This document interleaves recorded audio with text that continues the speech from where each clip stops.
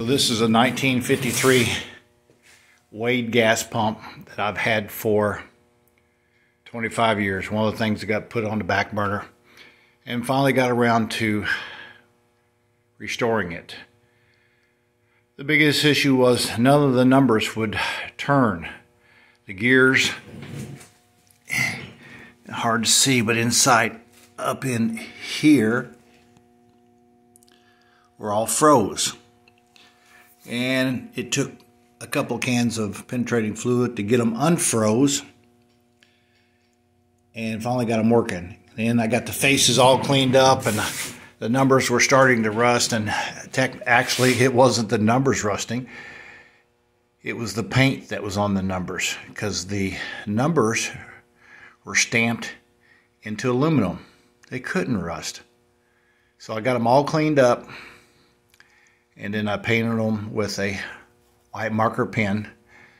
I had to use rubbing compound on this part, which actually is not paint. It is a ceramic coating. Imagine that.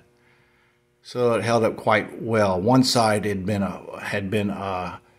one side was all kind of burnt looking due to the fact that there was an electrical short in the lights, and you know how the smoke goes and stuff. So anyway, got that all cleaned up, got it working, and the biggest challenge has been finding something to make the numbers turn. As you see down here, I've made this, even this double T section that goes up into this spline here, and that is a 12-volt motor.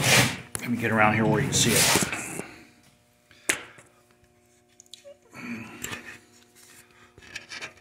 That is, dang it, a 12-volt motor. It's not very big. It's only like 1.25 inches diameter and 3 or 4 inches long.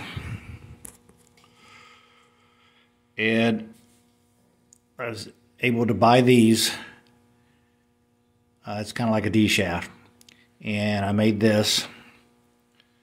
And at first I tried a electric drill. Well, you couldn't keep the trigger steady and slow enough to what I like. This motor, you can actually get these motors in different RPMs, and I bought a 30 to 40 RPM motor. So it's 40 RPMs no load, 30 RPMs load. It's a 12-volt motor. Yeah, I could have ran it off a battery, which I did test it first. Lawn tractor battery, and it worked. So I said, well, I don't want to do that. Then I have to buy a battery and then charger and all that. So I bought this inverter. You got to know how many amps the motor pulls to buy the inverter so it can carry the load. And it's 110 volts in, 12 volts out for the 12-volt motor. So with that said, all I have to do, let me go around here, is I've got an electrical box here, and I've got electric fan to cool anything down inside just in case. They weren't very, it wasn't very much, 12, 14 bucks. The motor was about the same, or 21 bucks, I don't remember. But I made all this to work, and that little fan blows. It's the fan's 110. It blows air to keep things cool inside there. I made this electrical box. Well, put in an electrical box, these plug-ins, and I have two different switches. Which there's a door that goes right here that you open, a little door, and I can reach in and turn the switches on. Turn the switch on for the lights, turn the switch on for the numbers to rotate. And so here I'm going to flip the switch. This switch is for the 12-volt motor. This switch is for the lights. I've got colored lights. I ain't got this all back together yet, but I have blue and orange on this side. But here's the numbers turning at 30 RPMs. revolutions per minute. when this gas pump was last in use, gas was 32 cents a gallon. And as far as I can remember, that had to be in the early 70s. I was actually driving and remember buying gas at 25 cents a gallon. And then they had the big oil strike deal. I don't remember exactly what it was back then. The lines were a quarter mile long. That's not even exaggerating. And sometimes you buy gas and the pumps would be empty by the time you got there. Oil embargo, something, early 70s. I don't remember exactly when. Before I went in the Army, so it was between, I think it was around 73. I went in the Army in 75. So I was a young man driving, and you could fill your car up for 10 bucks. And you could drive and drive and drive. Of course, that was back when you could take a girl on a date to McDonald's and to the movies for $10 for both of you. Yes. Not exaggerating, that is the truth. Things have really gone to hell since then. But anyway, there's the numbers turning. So I'm going to stop them. Now these lights, I don't know if you can see it very well, it looks white, but it's actually orange, and it'll shine on this at nighttime, be a nice light.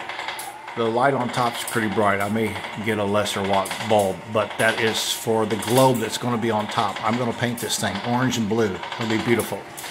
This is where, when you pump gas, this little thing's gas went through here too and spun this little wheel in there, and that's not going to work. But the glass is all cleaned up. It was all yellow stained with the gas over the years. The varnish turned it colors, and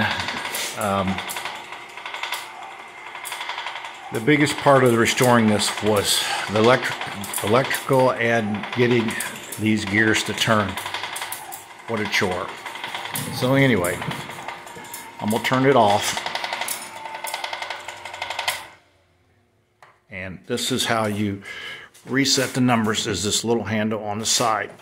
You go clockwise.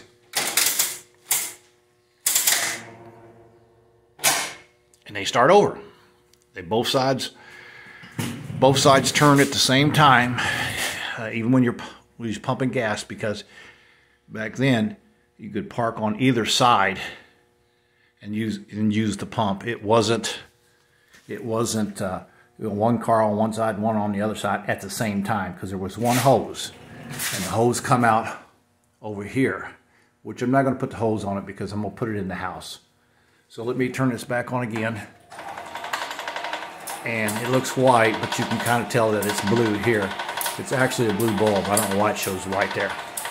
But there you go.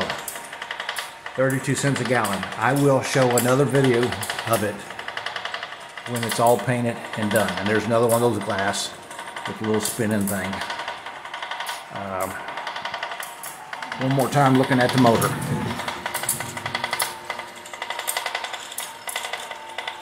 And all that is a bolt and a nut. Tap that, threaded it into that, welded the bolt and a pipe reducer. I don't remember.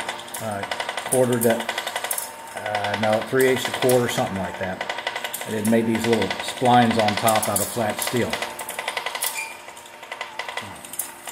That's it for the day.